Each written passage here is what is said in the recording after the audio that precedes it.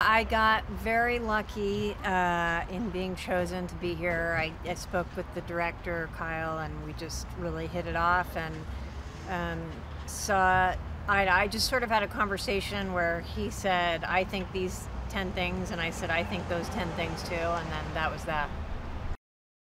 Oh, I mean, when I heard about the movie, I didn't care what the part was. I just heard these huge names, these icons. I mean, you can't think of anyone better to be in a movie with. So I just said, yes, I want to be in that movie. It's so unreal to be with this group of women.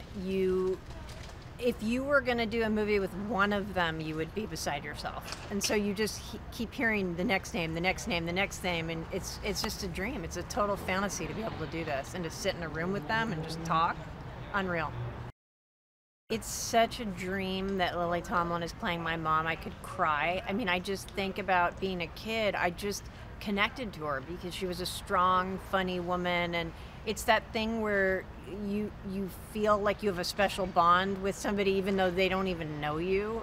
And we've met each other over the years, and she was on my talk show when I was doing that, and we did a play reading together, and so I've had chances to meet her, but to play her daughter was just the ultimate childhood fantasy.